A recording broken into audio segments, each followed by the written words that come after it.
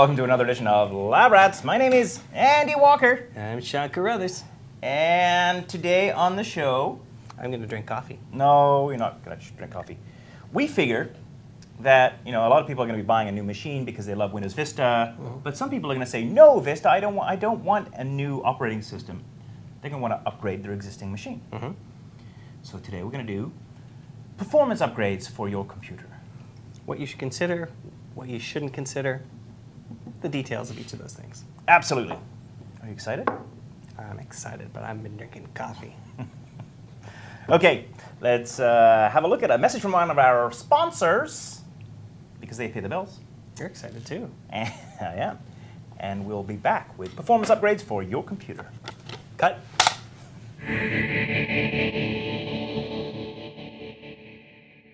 This is Biff and Boo. They are Andy's cats. This is Andy's pillow. It is freshly laundered. This is Camtasia Studio 4. It's the best screencasting software ever. Now answer our trivia question. What screencasting software does not smell like cat pee or hide when it's bad? I'll be back at the end of the show with the answer.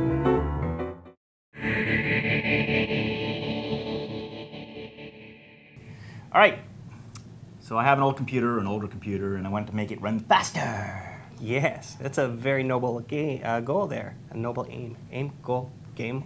Game goal.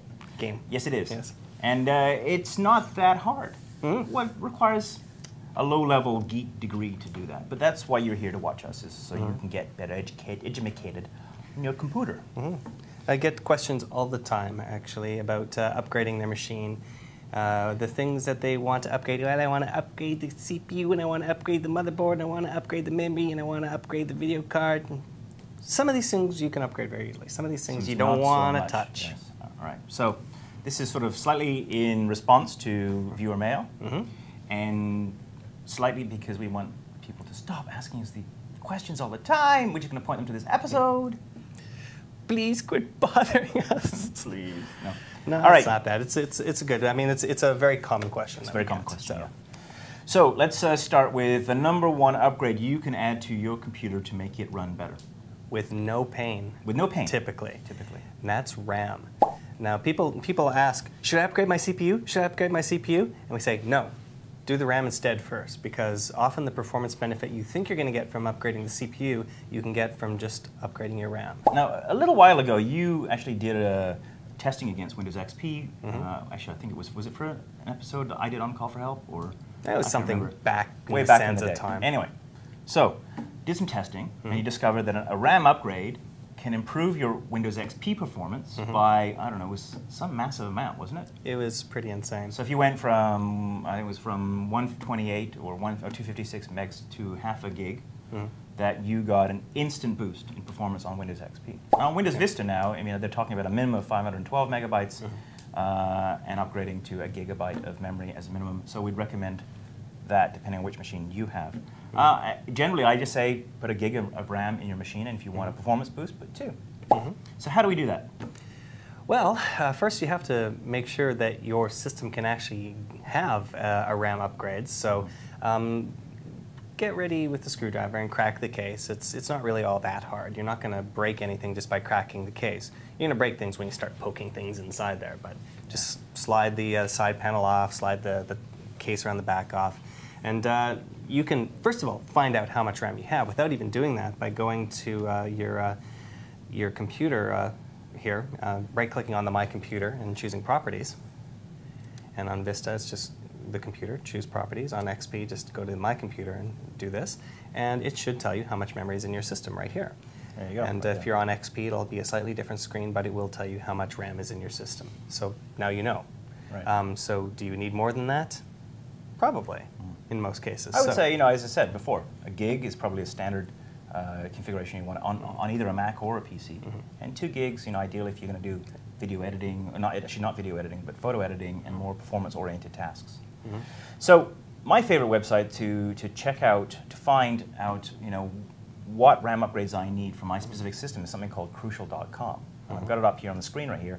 Crucial.com has these really great little online utilities that allow you to scan your system, and it'll actually figure out what system you have, tell you how many slots you have, how much memory is in those slots, and what upgrades will fit your machine right now. And there's lots to choose from, but this makes it very, very simple. So if you click on the Scan My System icon here, you can actually pull down a little applet that will allow you to diagnose that. Ooh, this is much better than it used to be. Yeah. So I'm going to click that. Scan My System. There we go. It'll scan. And let's see. Oh, it requires Internet Explorer. Okay. Well, let's try that again with Internet Explorer. While you're waiting for this thing to happen, why don't you crack open your case physically and take a look at how many slots you have free. It's that simple, too. No. So you just click on Scan My System. Right, there you go. And we'll take you to the system scanner. Looks like you select the box to agree to their terms and conditions, which say they get your firstborn, all that other good stuff. All right, and what I'm going to do is I'm going to click on Download, click on Run, and the Crucial Scan.exe will come down from the website and start to deploy. You want to click, obviously with Internet Explorer, the security things will kick in. You don't want to get spyware, and so that's what's trying to prevent. You do want this downloadable applet, so you keep saying, yeah, give it to me. You just say that if you're uncomfortable with running this on your system, you could always crack open the case. Really. You could do that. Yeah, you could. Honestly, you could. It's not that hard. But so if you're going to go down that path, though, Sean, what key things do you need to do to stay safe? To stay safe, like I said before, don't go poking around inside there. You can see the slots of RAM alongside. They're the thin sticks, and usually right beside the processor you've got several slots in there. So between 2 and 4 usually with most systems. Some of them will only have 1, so that's one thing that's good to crack open the case for, just to see. But yeah, just go look to see, do you have any slots free in there? Are they all filled? If they're all filled, then you have to do a complete replace of all of the sticks in there if you want to upgrade. So if you have like a 512 and 512, you've got to pull one of those out, free up a slot so you can put another gig stick in there if you want to go to 1.5 if you've only got the 2 slots in there, right. For sure. Or if you want to put 2 gigs in 2 slots, you've got to pull and dump those 512 megs of RAM and actually maybe sell them on eBay to get some money back. Sure. And actually, I would actually suggest in a lot of cases it does make sense to buy them in pairs because a lot of new systems use dual channel memory. So if you put them in pairs, you actually get better performance than just putting 1 stick in. Right. Okay, so my scan's actually finished here, and it's basically it's telling me that that I have no empty slots. That I've got 2 sticks of 512 megabytes in this machine right now. But potentially I could put 2 1-gig sticks in this system. And then right away it actually says, here's the memory that you want, here's the performance increase that you've got, and I can add it to the shopping cart and actually buy it online right now. And I've done this a few times I knew this before. was a trick. No, it is. I mean, obviously it's an upsell, but it's actually a very good tool. It makes buying RAM very, very easy, and I've done, I think, probably much all the RAM upgrades I've done through Crucial.com, so I really like that. This is a very handy tool. I remember in the old days when you would tell it what your system was, and it would tell you what you could fit in there, but then it was up to you to figure out how much you already had in there. Right, so things have vastly improved there. Now, it won't recognize all machines, and on a Mac, I don't know if it'll work or not. Probably won't. I don't know. We'll find out. We'll find out. So that's RAM. And if you go from, so it's worth going from 1 to 2 or up to 2. Between 2 and 4, would you recommend that, Sean?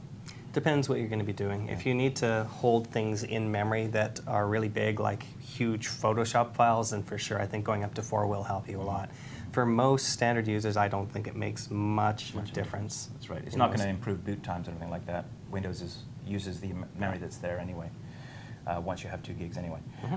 Okay, so next upgrade. I suppose the next most logical upgrade to do would be what? Would it be a hard drive upgrade, or would it be a, what would you recommend? Okay, a video card, probably. Well, let's squash the other one first of all, the processor. As we mentioned that right off the top. Fair so, enough. Can I upgrade my processor? If you are really comfortable tearing this apart and doing that, sure. If you already know that you're comfortable doing that, you probably don't need this episode to tell you what these things are going to be. If you're not really comfortable going in there, tearing things apart inside your system, upgrading your processor, don't do it. It's not really worthwhile. Now, why not? The upgrade cascade is one really good reason, because when you switch your processor, you're probably going from a Pentium 4 to a Core 2, which means you got to change the motherboard, which means you got to change the RAM, which means you also have to change your power supply now, which means you may also have to change your video card. So in a lot of cases, it's just not worth it. So, and when you're going in that one line, so you're going Pentium 4 this level to the next level, the performance difference that you're going to get out of that upgrade is fairly minimal. It's not necessarily. And the headaches that you're going to get in return for that is just not worth it. It's going to be a headache. So unless you really, really need to squeeze that extra little thing, and you've already done all of the upgrades that you can do in the system that we're also going to suggest, and you really need to do it, then maybe consider it. But most of the time these days, I don't recommend, unless you're right at the low end of the processor thing and you can upgrade it to the high end. Right. So, but I don't typically recommend upgrading the processor at all. So no CPU upgrades, generally. It's not worth it. But I do want to talk about your GPU, your graphics processor. Yes. Especially in light of Windows Vista coming on the scene now. It has a new interface called Aero, which is all pretty, see-through, Windows, stuff like that. And if you're going to go from an old machine and put Vista on it, you're definitely going to need a graphics processor upgrade. Mm-hmm. And we should note that the one that we just talked about, the RAM upgrade before, that'll work on the notebook side of the equation as well as the desktop. Right. But now we're sort of venturing into territory that you're not going to change the graphics component in your notebook. On a notebook at all, no. On a desktop, you're going to want to do that. On a desktop, you can. So the minimum specifications for upgrading your GPU on a computer, on a desktop computer, and to run Vista is a minimum of 128 megabytes of video RAM. You'll see that specification on the box. However, that's the minimum. So you're really going to be, if you want performance out of Vista, you're going to want to go to 256 megabytes of video RAM on an ATI or an NVIDIA or other branded card. And ideally, especially moving forward into the future and fighting obsolescence, you're going to want half a gig of video RAM. Now, these days, those cards with 512 megs of video RAM are going to be relatively expensive, several hundreds of dollars, maybe even, I think $400, $500, $600. They can cost you more than the CPU. They can actually cost you more than the entirety of the rest of your system if you go high enough. If you go really high end, yeah, absolutely. So, think in terms of 256 megabyte or a 512 megabyte video RAM. Moving forward, well, actually, right now, and maybe in the future, we'll get a gigabyte type video RAM capability in the future. Now, the video card upgrade is actually going to be most noticeable for people that actually have an integrated graphics unit right on the motherboard right now. So explain what that is. So with an integrated versus discrete, we're talking about adding a new card in, which would be a discrete graphics card. A separate card. And that'll go into one of the slots on your motherboard. But a lot of computers, just to save money from the manufacturing end, they'll put the graphics component right on the motherboard, so it's hidden in a chip, hidden among the other chips that are in there. So what that does is it makes it very easy to manufacture, a lot cheaper, more efficient. Unfortunately, what it also means is you don't get a whole lot of graphics processing power. Right, and the big problem is that an integrated graphics processor on the motherboard will use main system RAM. So it'll actually, kind of steal memory from the system overall. Right, so even if it does have the ability to run Aero, which some of the newer integrated things do, it's still going to take away from other parts of your system. Right, so you're going to want to think about a separate card. Now those go into what kind of slots? The separate discrete video cards. The new discrete video cards are typically going to be going into your system right now in a PCI Express slot.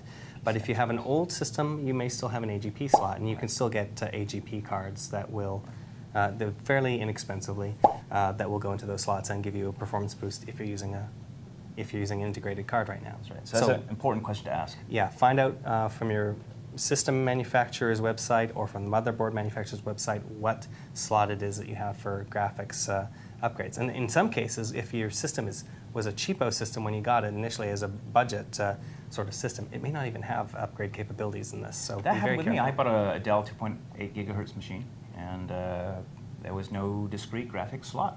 Right, so don't go buying that card before you know that you have the slot for it. Finally, I think we should probably talk about hard drive upgrades. I think that's probably worthwhile these days. A lot of people are going to be looking at that.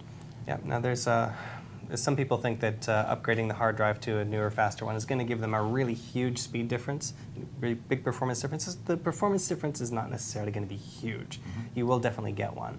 Now, I would think from the perspective of upgrading, you'll get a lot of benefit from upgrading your hard drive, whether you get that performance benefit or not, moving from the 5400 RPM drive to the 7200 RPM drive, right, or from the old IDE to the serial ATA.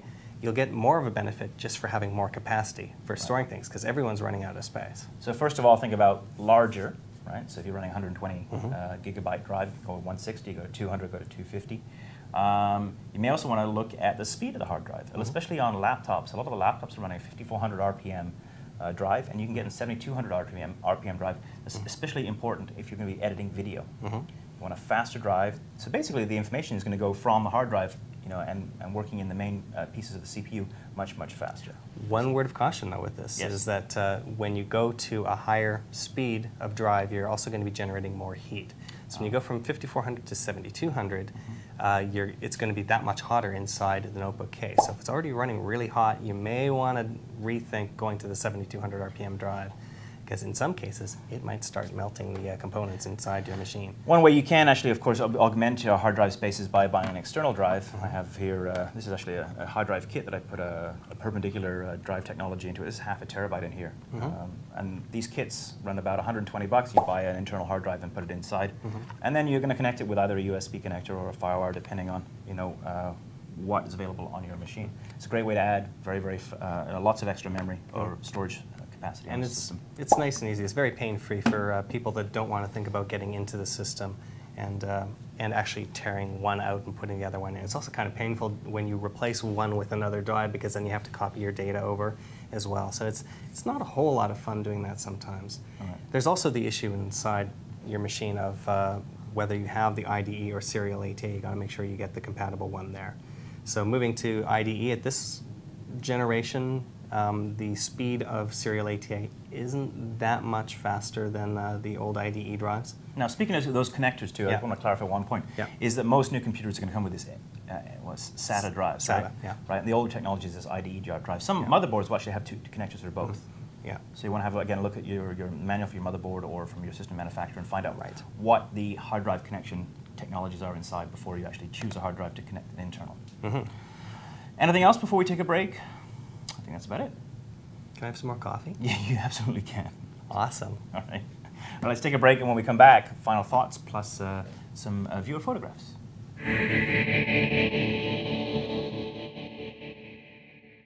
Earlier in the show, we asked you what screencasting software does not smell like cat pee or hide when it's bad. Is it A, Biff and Boo, B, Andy's Pillow, or C, Camtasia Studio 4?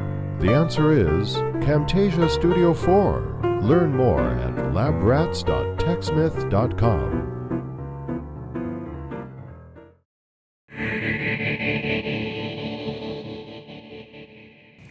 I've got my coffee, so I'm pretty happy now. Are you happier now? A little zippier? Your hair's pointier. Absolutely. Very nice work. All right, so we have 2 viewer submissions. I notice you qualify that. You didn't say photos. Photographs? No. I want to show you this. This is there's a really great artist on the internet, a guy called Landon Norby. That's Arnold. He's actually a cartoonist here. Let's see if we can get it. And on the right there is me, cyber-ized, and on the left is Amber MacArthur. Isn't that cool? That's pretty nerdy. Yeah. So if you want to find out more about that, check out his website, zoomtechtv.wordpress.com. And he's doing all kinds of stuff. He's done Kevin Rose, I think he's done Leo, all the tech TV types. He hasn't done you yet, but I'm sure any day now. I think that your pointy hair would be great in a cartoon. I would think. Right. Now you have a photo for us as well? We do also have a photograph here. We have Roberto from Brazil. Oh, I like his hair. He's wearing a hat. Okay. I thought it was just red hair. Roberto. That would be awesome hair. Roberto actually wrote in to say, Andy Walker, you shut up. You quit talking so much trash about Apple. By the way, I'm a Windows user. So there. Did he? He probably said it in a different voice than that, yes. But that's what he said. So Roberto likes both sides of the equation as well. Good, and he doesn't like when I trash Apple. He doesn't like it when you Too trash bad. Apple. Too He's bad. going to keep doing it. I'm going to keep doing it. No matter what you say. The more mail you send, the more I'm going to do it. Yes. I love it. And would like to say to Roberto, thank you so much for sending a picture with yourself in it. Yes, thank you. And I'd also like to tell you that I'm going to buy an iPhone soon. He's going to buy an iPhone. I am. It's true. I feel like I don't hate Apple that much. Just sometimes. Liar. I think that's it. That is it. I'm just trying to think of what else can we plug? Do you have anything else to plug? Neither do you. Oh, come on. Well, go check out Sean's Flickr stream. Yes, flickr.com/photos/globalhermit. And if you want to see behind the scenes on the other show I work on, the Lab with Leo Laporte, it's flickr.com/photos/labwithleo. Very fun. All right. There we go. Well, that brings to close. I feel so dirty. You get used to it after a while. Okay. That brings to close another episode of Lab Rats. Thank you for downloading this week. My name is Andy Walker. I'm Sean Carruthers. And we'll see you next time. Bye. Are you ready?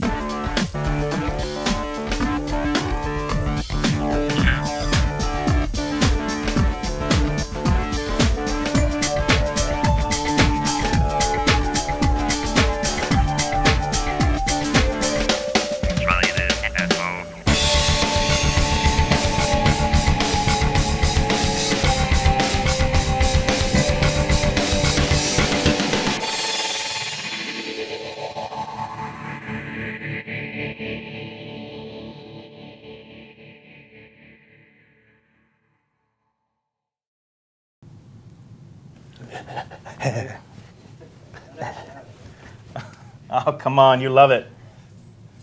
Pluggy, pluggy, pluggy. Pause. Did yes. you just call us a bunch of whores? Do you want to pause these things? Yes? Yes. Yes. You need to reset for the next one. That's what I thought.